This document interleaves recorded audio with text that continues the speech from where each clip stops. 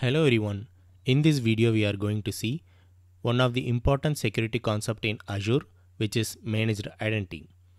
If you are new to our channel, hit subscribe. Your subscription will motivate us to produce more video in better quality. Let's say for example, you have hosted your .NET application inside an Azure app service, or you are currently working on Azure Data Factory or Logic App, which needs to connect with the Azure SQL or Azure Storage account. If you want to interact with these kind of resources, what you will usually do? If you want to interact with SQL, you will be using the connection string by providing server name, database name, user ID and password. Similarly, for Azure Storage account, you will be using the access keys in order to connect it. But it is good to avoid providing these kind of secured information inside your application. You can use even key vault, but in key vault as well you need to copy paste those connection string as a secret inside key vault. You can completely avoid dealing with this kind of connection string by using managed identity. In managed identity, Azure Active Directory plays a very important role of token generation and validation from beginning, and you need not to worry about that. Just know that Azure AD takes care of everything from behind. You can use managed identity only on the resource which supports Azure AD. I'll be providing a URL in the description which will show what are the list of resources which will support Azure AD. And one more important point is that using managed identity doesn't cost anything separately, so you need not to worry about pricing. In managed identity, there are two types. First one is system assigned identity, and the second one is user assigned identity. Let's see what are those with a good example. In order to explain system assigned, I'm going to show an example where Azure Data Factory need to read a data from storage. Even if you have no Azure Data Factory knowledge, it's not a problem. The video is going to be very simple. If you are interested to learn Azure Data Factory, I'll be providing introduction video URL in the description. You can watch it. In the current example, assume storage account as a target, which means Azure Data Factory is trying to read the data from storage account. The first step which we need to do is we need to enable system assigned in Azure Data Factory. Once we enable system assigned in Azure Data Factory, an identity will be created for Azure Data Factory in Azure AD. And in the second step, what we are going to do is inside the storage account, we are going to provide access to the identity which is created for the Azure Data Factory. The identity which is created is specific to the Data Factory only. You cannot share the same identity for multiple Azure Data Factory. If I delete that particular Azure Data Factory, the identity which is associated with Azure Data Factory will be deleted, and the access which we have provided will be also automatically get deleted. We need not to do anything. If you find this difficult to understand, not a problem. Let me show you a demo. After that, just come back here again and watch it back so that you will get complete idea. Now let us jump to demo. This is the storage account which we need to establish a connection from the Azure Data Factory in order to read the data from this container. Let me jump to Azure Data Factory. This is the Azure Data Factory which I have created. You can watch introduction video to create this kind of Azure Data Factory. Click on this open icon in order to open Azure Data Factory Studio in a new tab. Just remember that as of now, Azure Data Factory is not having access to the storage account. Once you are inside Azure Data Factory, click on this manage icon in order to navigate to the linked service. And here you can create linked service to any resources. For our scenario, we need to connect with the Azure Storage Blob. So click on new and here search for Blob. Select this Azure Storage Blob and click on continue. And here we can provide a name to our link and leave rest of the item as it is. And here authentication type. So this is what we are talking about. Here I am selecting system assigned managed identity. In Azure subscription dropdown, I have selected all and I have selected the storage account. And let me try to connect. It won't connect because we didn't provide access as of now. So if you check this error, it will show like it is unable to connect it. Now let us see how to provide access. Inside Azure Data Factory, there will be an option called as managed identities. And at the top, if you see, we are in System Assigned tab, and below status is showing us on. In case if the status is turned off, make sure you turn it on. For any source resources like Azure Data Factory, Azure Logic App, or from a VM, you need to turn on this System Assigned Identity. Let's move to our target, which is storage account. So inside the storage account, you will find access control IAM.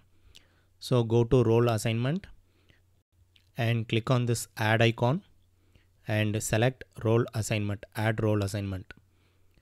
Here only we need to select the access which we want for our Azure Data Factory. There are various access available here, but we need to provide least privilege access, which means we need not to provide the highest privilege which is available. We need to provide the access which we want exactly for our Azure Data Factory. For Azure Data Factory, we are trying to access storage blob. So in order to read and write from the storage blob, we need storage blob data contributor access. So this is the exact access which we need. So just select this. Once you select the required access, click on this next button. And in the next page, select manage identities and click on select members. So under this, select your subscription, and here select all system assigned identities. It will list all system assigned identities available in Azure AD. In my Azure AD, only one system assigned identity is available, which is Azure Data Factory. Just select this. And if you want to provide some description, you can provide. Click on review and create. And that's it. And let me refresh in order to see it. See, here it is created. You need to wait 5 minutes before trying out your connection. It will take minimum of 5 minutes. I'm going to skip this 5 minutes in our video. It crossed 5 minutes. Now it's time to check our access. Click on test connection in order to test this connection. Yeah, this is successful. We have successfully provided access to Azure Data Factory in order to access Azure storage. Click on create in order to finish off this. Before we proceed to the other type, which is user assigned, I'm going to delete this access. Removing access also will take minimum of 5 minutes in order to get reflected. Whatever we saw about system assigned is for single Azure Data Factory, which wants to access any resources. But what if we have multiple Azure Data Factory and they want to have a common access to the storage account? If we use system assigned managed identity, we will have 3 different identities for each of the Azure Data Factory. And in the storage account, we need to provide access to all these 3 identities individually. Let's say, for example, after providing access, we are getting into a scenario where Azure Data Factory need to access Azure storage tables, Azure storage queues, and even file share. But whatever the access which we have provided is for accessing only Blob. So in that case, we want to change the access role. If we are doing that, we need to change access for all 3 identities. This is getting complex as the number of resources are growing up. In order to overcome this, if we have a common identity, it will be great to work with, right? That is where user assigned identity comes into picture. In user assigned managed identity, we will create a separate identity and we will tag this particular identity to all 3 Azure Data Factory, and inside the storage account, we will add a single role assignment to this user assigned identity. In case if we want to update the role, not a problem. We just need to update the access of this single identity. And also you could share this particular assigned identity with other resources such as Logic App as well. Meaning, like, in case if you are calling Logic App from Azure Data Factory, or if you are running the Logic App separately, but they are doing similar kind of operation inside a storage account, in this case, you can have a single managed identity. You can have single user identity, or you can create separate user assigned identity for all Logic Apps. It's up to you. And not only that, you could target multiple resources as well. Let's say for example, you can have a common user assigned identity for SQL and storage account as well. In simple term, you could use this across multiple resources. Now let's jump to our demo. The first step is to create a user assigned managed identity. In order to create it, search for managed identity, and this is the one. Just click on this, and here click on create managed identity. So this will open up an option to create new user assigned managed identity. From the drop down, select the resource group and select the region. I'm going to select Southeast Asia. After that, provide a name to the user assigned managed identity, and then just click on review and create. Creation of user assigned managed identity is that simple. It will take lesser than a minute in order to get deployed. Yeah, this got deployed. Just click on go to resource. Now user managed identity is created. Next step is to tag this particular managed identity in Azure Data Factory. In order to do it, go to managed identities. Last time we have tried this system assign. Now go to user assigned. In this tab, just click on add, and here it will show the user managed identity which we have created. Just click on add. We have successfully mapped the user identity with the Azure Data Factory. The next step is to provide access. In order to provide access, go to storage account, which is our target, and here go to role assignment. Under role assignment, select the same category which we have selected already, which is storage blob data contributor. Just select this and click on next. And in the next screen, select managed identity and click on select member. In this drop down, last time we have selected system assigned managed identity. This time, since we created user managed identity, just select user assigned managed identity, and it will list out whatever the user managed identity which is available. We have only one user managed identity, so select that particular one. After selecting it, here you can provide a description if you want, or just click on review and assign, and that's it. You need to wait for minimum of 5 minutes. After this only you should be able to connect with storage account from Azure Data Factory. Before we connect in Azure Data Factory, let me show something interesting. Navigate to the user identity which we have created, and under this go to role assignment, and here you could find the storage account role assignment which we have created right now, and here you could find all other details. And if you go to associated resources, it will show whatever the resources which is mapped to this user identity.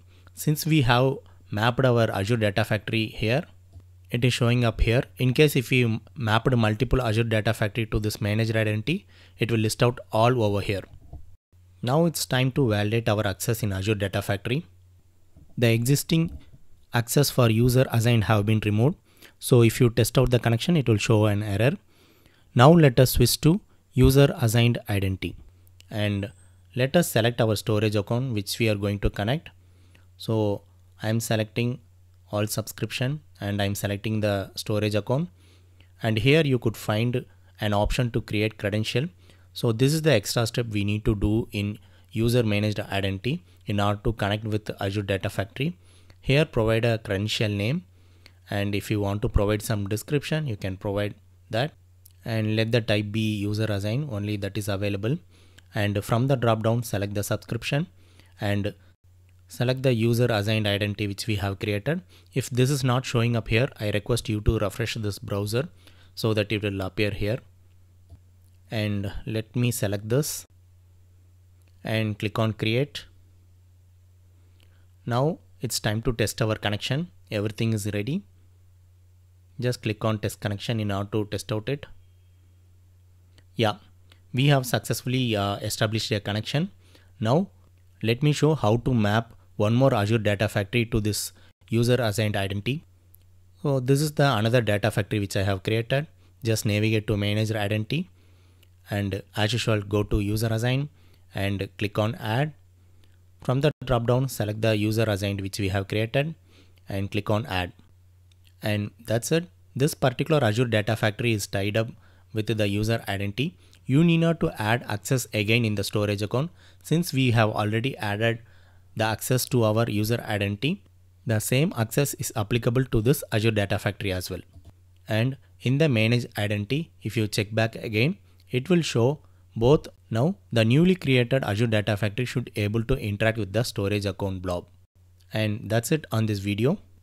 I started publishing courses in Udemy as well. As of now, I have posted only one course, which is AZ 204 Certification Practice Test. Do expect more course in upcoming days. I request you to subscribe my channel. I'll be providing the LinkedIn and Udemy URL in the video description. Thank you. Bye-bye.